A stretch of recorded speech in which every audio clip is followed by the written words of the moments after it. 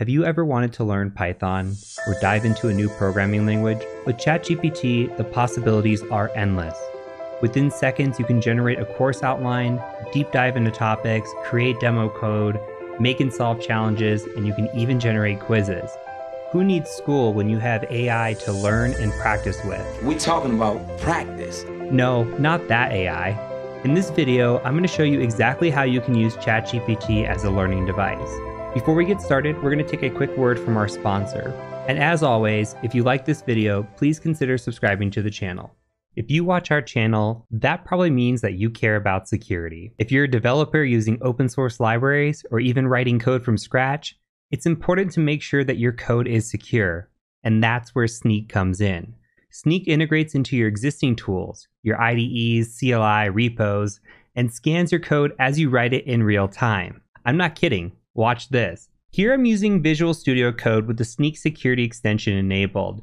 And I'm writing this code in Python. I am writing code to log into a SQL database. And oh no, I can see that I'm getting some errors in here. So if I hover over this error, it says I have a SQL injection because unsanitized input exists. And if I come over here and actually click on this, I can show the suggestion from Snyk, which says that, yeah, it's unsanitized, but also here's some examples of how to fix this. You can click through, there's 3 here. It tells us exactly what we need to do, giving us real-time examples, and we can even learn more about the vulnerability if we want to. It's really great. Let's see what happens when I fix this code. And once we do fix this, all I have to do is hit save, and it will rescan my file. And just so you can see the fix, I came in here and added some parameterized queries.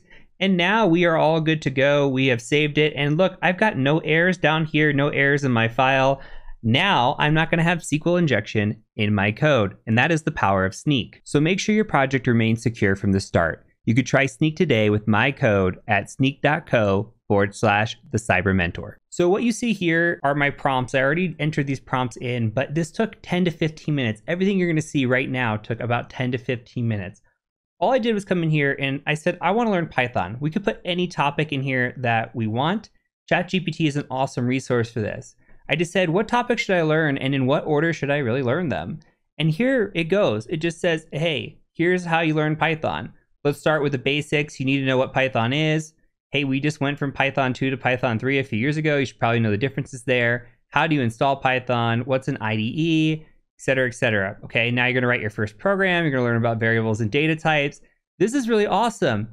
But what's even cooler is it gets into like intermediate topics and then it gets into advanced topics. So this is saying, hey, if you want to truly learn Python, kind of go in this order and just go down this list. Maybe, not too bad. Even tells you, hey, here's some specialized areas, like you could learn web development, and it has a little bit of web stuff in here, like the beautiful soup, the Selenium, doing RESTful APIs. I think it's very interesting, which is nice. They've got data analysis, machine learning, all kinds of stuff. So maybe you just come in here and say, I want to learn web development. How do I do that with Python? And you can generate your own course curriculum. Now, if you scroll down here, all I did was prompt exactly what it told me. So if we go through these little bullet points here, this is what is Python, okay? And then just go straight down the list. So starting out with what is Python, it'll tell you what is Python, what are the key characteristics, why is Python important, where is it commonly used? So it tells you about this. It gives you some background and introduction before you just dive right into Python. Again, it explains the differences between Python 2 and Python 3. You can come in here and actually look at this. It even tells you like, hey, print statements changed. Here's a print statement in Python 2. Here's what it looks like in Python 3. Integer division, input functions, all kinds of stuff, error handling. It just talks about all the changes and the improvements, etc., which is really, really nice here.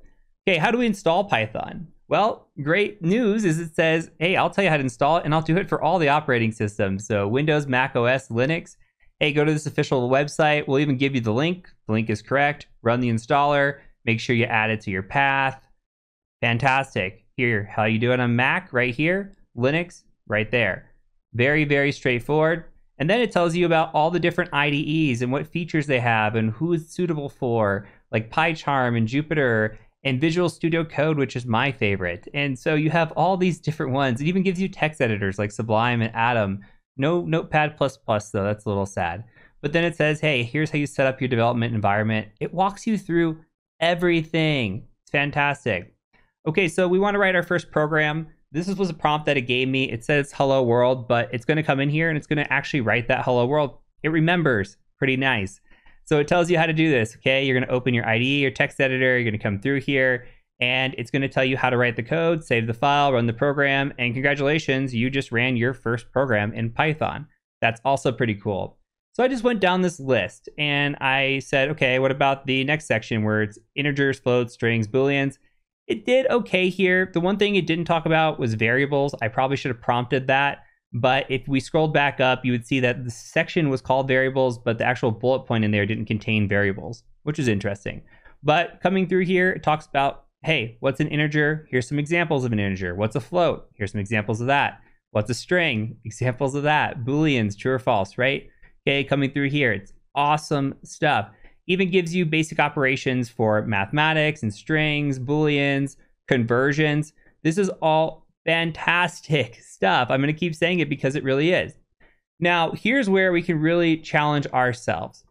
What about all this? Okay, it's great to see this, but how do we see this in action?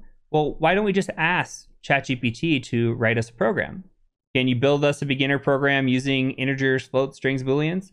Absolutely. So it's going to come in here and it's going to create a program for us that calculates the area of a circle and checks if the area is greater than a specific value. So it's jumping a little bit ahead of itself again, but this is okay. If you come in here and you're studying this and you start to see things that maybe you haven't seen before, you can always prompt and say, what is this? Like here, for example, it came in here and said, if is greater, and then print something and then else. And we don't know what this is. So we might copy this and we'll go back in a second and we'll talk about it. But it's going to come in here and say, hey, exactly how to run this program, what it's going to do. This program's taking input, it's coming in and basically using everything that we just asked about in here, which is pretty nice. Now, if for some reason we didn't know what this statement was, we could say, can you please explain what the following is in our code? And then you can just come down here and I like to put it in quotes and then you can just hit enter and that will generate down there. We'll come back in just a second to look at that. So another thing that you can do though is you can come in here and say, well, can you give me a challenge? Like, can you give me a beginner level programming challenges that requires using integers, floats, strings, and booleans? And it did a great job here. It said, hey, create a program that converts temperatures between Fahrenheit and Celsius. And then it tells you what the program should do. Okay, so it wants you to ask the user for their name and greet them. It wants you to ask the user what they want to do. So here's a conditional logic again, which we haven't learned yet. It's a little bit ahead of itself, but that's okay. And you can come through and look at the different requirements and it's going to give you some sample output. So, hey, it's going to prompt, what's your name? You say Alice, it's going to say, hello, Alice, what would you like to do? And it gives you everything in here, even gives you a couple hints, which is nice. It tells you how to calculate the conversions, which is pretty cool. And if you get stuck, the nice thing is, can you provide us the solution? Absolutely, we can. So you can come through here and it's going to give you the code and what it looks like. This is amazing stuff. I wish I had this when I was learning programming. This makes life so much easier because you have instant explanations for everything on your hands. It even tells you how to run the solution. It's great. What if you wanted a quiz? You can come in here and say, can you write me a 5-question quiz about this topic? Absolutely, it can. It will, and it will generate the answers. You could always prompt this to say, can you write me the quiz without telling me the answers? And then say, okay, tell me the answers. So you don't have to have it show the answers right away, but you can get quizzed in here and it will write quizzes out for you, which is really nice. And then let's look at that prompt we just did. So can you explain this code? And here's the code that it gave us, right?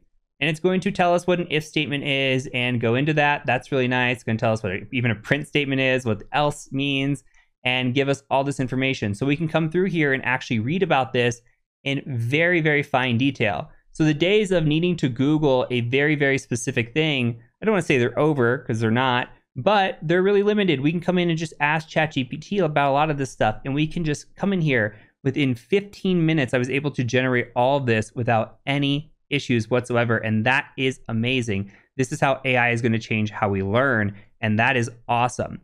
Now, there are a couple caveats here. AI sometimes is confidently wrong. You need to make sure that you're fact-checking everything that it is telling you. Just be careful. On easier stuff like this, it's not too bad, but I have prompted it at times where it just spits out bad code or it spits out bad information. And I know that because I'm an expert in some of the things that I was having it generate, like a blog just to write for me. And sometimes it's not accurate. So you need to verify when you're coming through here. A lot of this beginner stuff like this, very, very useful. You can also tell ChatGPT it's wrong and it'll try to fix it itself as well. AI is not perfect yet. Maybe it'll never will be, but this is a fantastic resource to just start challenging yourself and studying and just learning about anything you want. Python is merely an example here. You can learn about anything you want using AI. Hopefully you found this useful. Very quick video, very straightforward. If you liked the video, please do consider subscribing to the channel. And as always, my name is Heath Adams, aka the Cyber Mentor, and I do thank you for joining me. Peace out.